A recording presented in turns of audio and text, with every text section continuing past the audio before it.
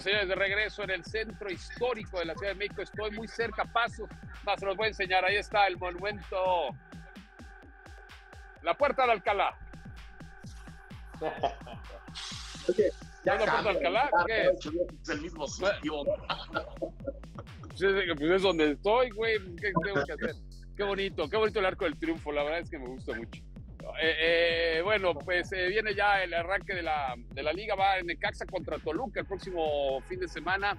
El Toluca, bueno, dirá uno, Necaxa, Toluca, ¿qué le va a importar, maldita la cosa a alguien? Pues sí importa, porque el Toluca empieza a ser el equipo. Ya no son tus Tigres, ya no le eches más carnita, güey, ya no le eches más acá, porque ya el equipo fuerte, el equipo que le ha puesto billete es el Toluca. Yo sí le voy al Toluca, ¿no? O sea, ¿cómo se ve que se vienen las elecciones en el Estado de México, ¿no? El siguiente año, no es cierto. Porque acuérdense que siempre tiene que venir el campeonato y Del Mazo no ha levantado el título como sí lo hizo Peña Nieto en su momento, como sí lo hizo Montiel, ¿no? O sea, eran los protagonistas de esos títulos. No creo que sea por eso. No creo que sea por eso. Es pero sí viene un vínculo. Pagando dinero y porque había una grilla espeluznante en el Toluca. Sí viene. A ver, creo que lo del Toluca, sin duda alguna fue el que era el único camino que le quedaba antes de que viniera la purga, ¿no? Fue la última conversación que hubo entre, ¿cómo se llama este grupo, Luis? Consejeros, que son 10 personas que toman decisiones. Los consejeros de don Valentín Díez. ¿No? Y que lo único que hicieron en los últimos años fue hacer güey a don Valentín.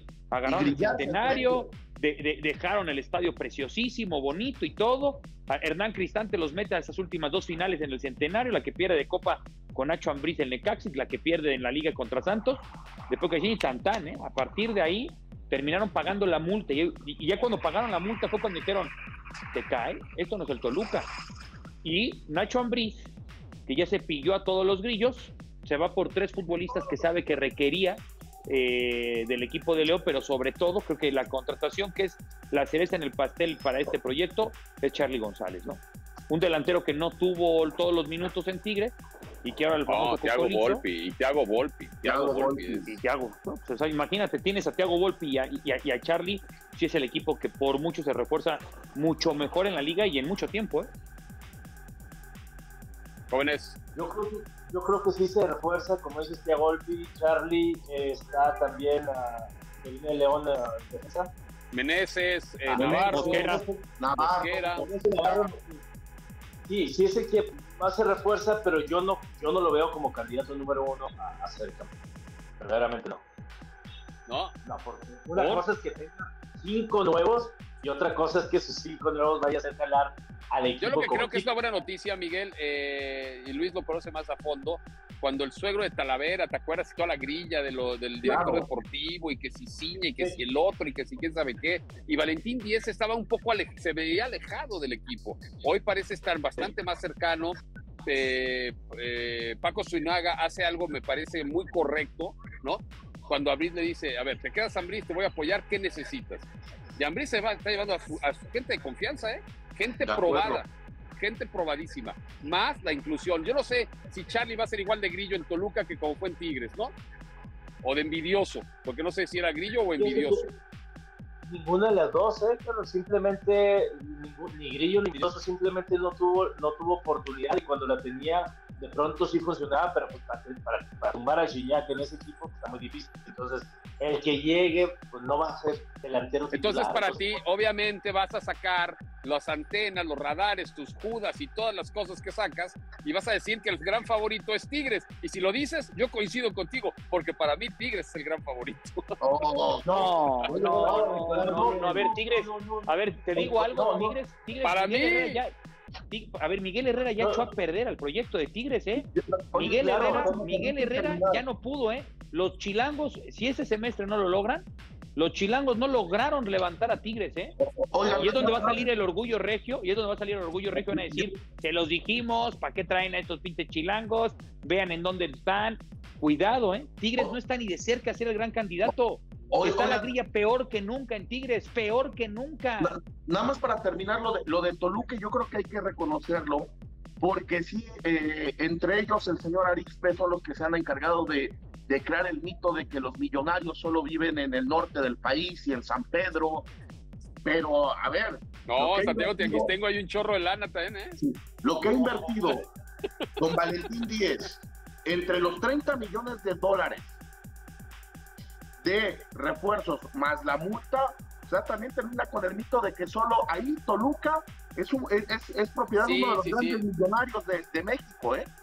Sí, obviamente está Tlacomulco. A ver, hay lugares más fifís como te gustan ir, Luis, aunque no, también el Junior de la 4T, que les gusta ir, ¿no? Malinalco, Tlacomulco, Santiago Tianguistengo, Valle de Bravo, todas esas cosas donde se rodea. Yo no voy a Vándaro, que sea de la 4T, pues todo eso, ¿no? Entonces, es eso. Hay dinero, claro que hay dinero. Valentín es uno de los empresarios más exitosos que ha tenido México. Por eso. Pero ¿por qué no lo invertía? Oye, Gerardo, hay que aplaudir que hoy la gente que rodea a don Valentín por fin se haya decidido abrir. No, yo lo aplaudo. Sí, de hecho hay una terrible confusión. O sea, Tigres creyó que llegó al lugar que dejó el Toluca. Pero más bien el Toluca es el que levanta la mano y dice, ahí voy otra vez por mi lugar, ¿no? Entonces, mientras Rayados sigue con sus desmadres de toda la vida, mientras Tigres hoy se equivocaron con el camino metiendo a los chilangos, pues ¿saben qué? Con permiso, o sea, llega otra vez Toluca, el quinto grande, el verdadero quinto grande. Yo no digo ni coincido. Es más, Tigres yo no lo veo entre los primeros 5 candidatos a ser campeón. Tigres está poco a poco siendo desmantelado, tiene problemas internos. No, Tigres no está, Gerardo, Tigres no. Para mí el número 1 es Monterrey, América, Atlas, Toluca, esos 4.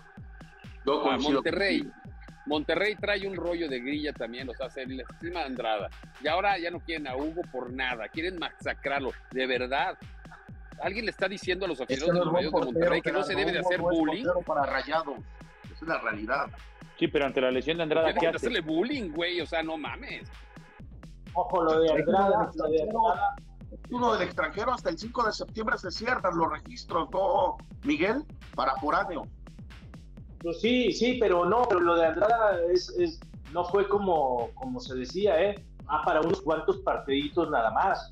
Andrada vuelve pronto, no exageró eso. Bueno, entonces no fue. Entonces lo de Andrada pronto va a volver. A ver, no juega en la de verdad, ven con el aburrido, a ver, el que hace aquí, lo que pasa es que hoy quiere quedar bien contigo, Bea Sarispe, porque hace algunos meses, años, no sé cuántos tiempos, decía que Víctor Manuel Bucetich tenía que retirar el fútbol, y aquí está grabado que era un tipo, ¿cómo le decían? Para mí Bucetich está obsoleto. Inválido, mental.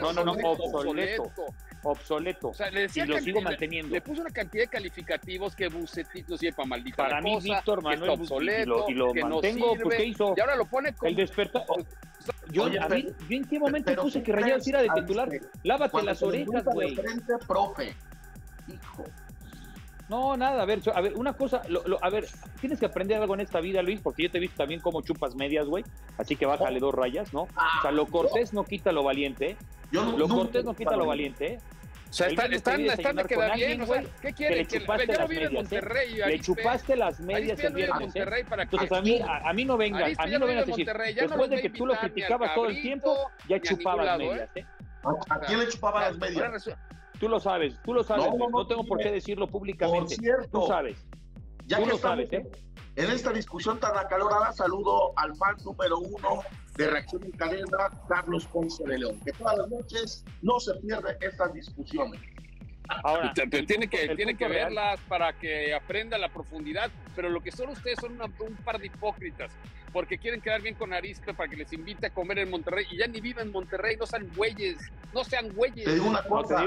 Te digo una cosa, hemos convivido con Arispe en 3-4 veces, y nunca he invitado toda la totalidad de la cuenta. Es buen regio, dice, hasta aquí llega yo mi aportación, ustedes le chingan lo otro, ¿no? Pero Arispe, muchas gracias, hermano. Es parte de los regios.